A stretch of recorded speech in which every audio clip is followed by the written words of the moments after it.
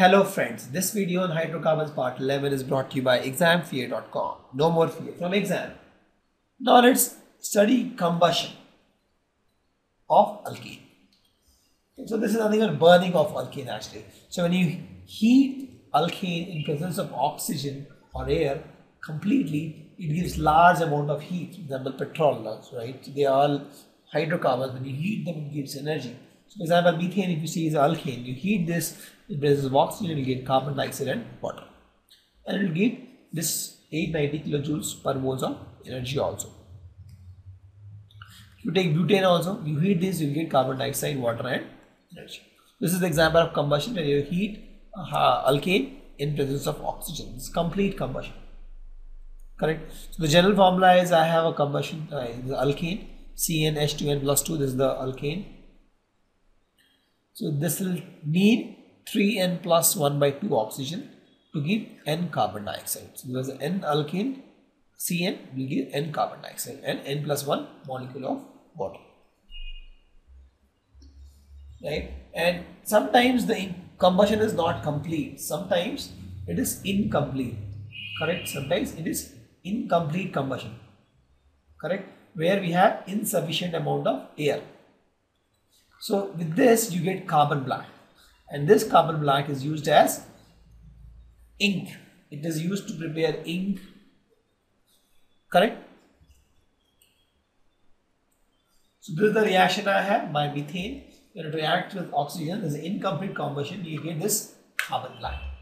So in case of complete combustion we got carbon dioxide and water. In case of incomplete combustion we get carbon black, and that is used for ink preparation.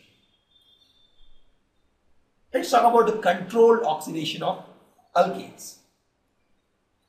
So if you saw just now that in combustion, when you heat alkane with sufficient amount of oxygen, it burns to give carbon dioxide, and these are all free radical reaction, right? They are all free radical reaction, and it gives a lot of energy. And although this is exothermic, they need some energy to start. The activation energy is pretty high, so they need high temperature to initiate, but once initiated it gives huge energy. Correct? So in case of controlled oxidation, what happens is we have a regulated supply of oxygen and we use some catalyst. So with different catalysts we get sometimes alcohol, sometimes aldehyde, or we get acids. So we see, for example, methane you heat with oxygen and you have this copper catalyst, you get alcohol, right? You got methanol. You have this methane, again you heat with this other catalyst M2O3, you get aldehyde. Correct? Again you have ethane, correct? You heat with oxygen, with the different catalyst you get ethanoic acid. Correct?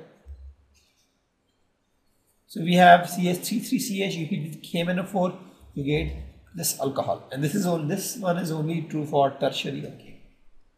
So we see controlled oxidation, different catalyst, all you get different output. So we have talked about complete combustion, we get carbon dioxide. We have incomplete combustion, we get carbon black, and then we have controlled oxidation where we sometimes get alcohol, sometimes aldehyde, sometimes alcohol, sometimes aldehyde, and sometimes acids. Now we'll talk about isomerization of alkanes. So isomerization is the process when one molecule is transformed into another molecule, exactly same molecular formula, you can say same atoms, but they are arranged in a different way. For example, I have ABC, it will be BAC. And why this happen? This is just to lower the energy. So if you have two different isomers, the one with the lower energy, you do isomerization, you get the one with the lower energy. And as I told, generally isomers, they have very less difference in energy. So in most of the conditions, isomerization occurs spontaneously because the difference in energy is pretty less. But in some case, you need high energy also, right? And for example, N-alkanes, when you heat with aluminum chloride and hydrogen chloride, it gives these isomers.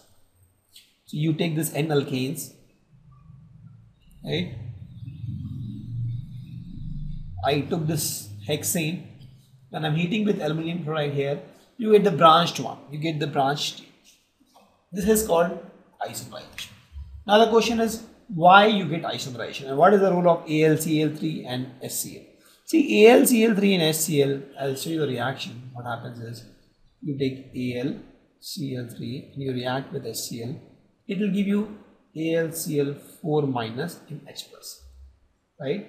So these guys, what will happen is this guy AlCl4 minus and H plus, this AlCl4 minus will somehow eat one hydrogen from this. So it will form a cation. So it will form carbocation actually. In most of the case, some case we get carboanion and free radical also, but in most of the case we get the formation of carbocation in case of isomerization, right? So we get carbocations. Now carbocations are formed, for example in this case we have got a straight carbocation. Then carbocations, as we know that tertiary carbocations are more stable, right? 3 degree carbocations are more stable than 2 degree and 1 degree. So the carbocations will rearrange itself to 3 degree generally because they are more stable, and once it gets my hydrogen back, it forms a branch chain, correct? And since this reaction needs carbocations and all, right, it can happen in the presence of platinum catalyst also. Why? Because this metal breaks the hydrogen bond. That's what the requirement is. The requirement is none of the hydrogen bond breaks and you form, from this you form carbocation. Correct? So either you can use AlCl3 HCl with this guy will consume or eat one hydrogen, form carbocation, or you use my metal catalyst, for example platinum, that will also break the bond, this hydrogen bond, and then it will form a carbon. Correct? So you got the logic. For example in this case, right, CH2, CH2, CH2 and CH2 plus. Let's suppose you got this carbocation, right, when you remove one hydrogen. Now is this stable? No, it is not stable. So the molecule will rearrange itself, right? So it will form something like this. Suppose this, anything it can form, right? Just assuming, yeah, maybe this. So if you see in this case, this is stable, more stable because it is primary, second, tertiary carbocation. So, and then it will get a hydrogen. So you will see this kind of structures. They are the majority ones actually. Right? The branch ones are the majority. Why? Because the logic is pretty easy actually. You have the alkane, you react with AlCl3 HCl or with platinum catalyst, you get the carbocations. Carbocation rearrange itself to tertiary degree because they are more stable, and then once they get hydrogen back, you get the branch chains, and that's the whole process called isomerization. Right. The next is aromatization. So as I have told you so many times that aromatic substances are more stable, they have less energy. So aliphatic substance, some of the aliphatic substance will try to convert into aromatic substance, even it has got the chance, right? So this is my aliphatic compound, for example, right? Now they will want to become aromatic because this is more stable.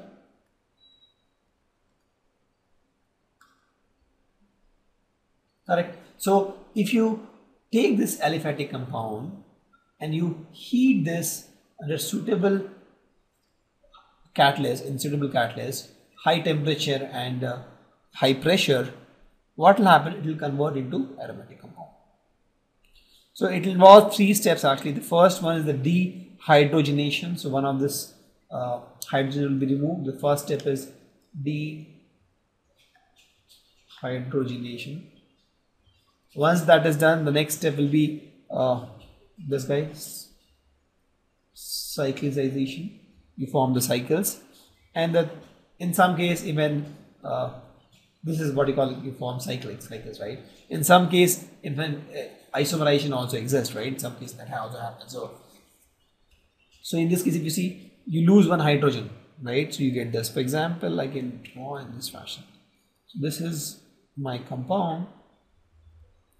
Right? You lose one hydrogen, you get this guy. So dehydrogenation and cyclization. You lose more hydrogens, you lose 3 more hydrogens, you get 3 more, 3 double bonds. And this is my basic. Correct. So the catalyst uses oxides of vanadium, chromium and molybdenum. You can take one more example here. So this was my aliphatic compound. We lost one hydrogen and we got something like this. Intermediate actually. And we lost 3 more hydrogens here to get something like this. Correct. Now let's see how this alkane behaves when you heat them with steam that's hot, very hot water, right? So example methane, when you react with steam at a very high temperature, in the presence of the nickel catalyst, it forms carbon monoxide and dihydrogen gas. And this is used to prepare dihydrogen gas in the industry. For example, methane, you use with heat with water, very high temperature steam, and the steam, the nickel catalyst, you get carbon monoxide and hydrogen gas. The next is pyrolysis. Pyro means what? Heat. Lysis, break. You heat something on breaking. That is called pyrolysis. So if you have higher alkanes, you heat them at very high temperature, it decomposes to lower alkanes or alkenes. This is called pyrolysis. This whole process is called pyrolysis. It's a free radical reaction. Free radical reaction. Example, I have this guy. When you break this, either my hydrogen may come out or it may break into 2 parts. For example, it may become C4 and C2, or it may break into C3, C2, C1. So you never know how it will break, but it may break when you heat it very high temperature. It's just like you have a big alkane, you heat it with a hammer, right? It breaks. It can break anywhere. It can break into 2 equal halves also, it can break into 3 halves also, it can break into 5 halves also, you never know. Right? So if you see, the oil and the petrol gas is produced from kerosene using pyrolysis. This is the process to prepare petrol gas from kerosene. We'll take some numericals on this alkanes chemical properties.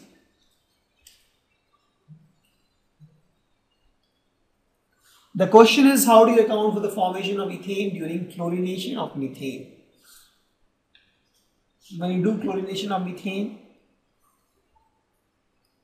so if you see, we see that we also get ethane. The question is how? Some traces of ethane also is formed. So let's try to find this. We know the chlorination of methane is what? Free radical reaction. So it has 3 steps. The first step is the chain initiation step.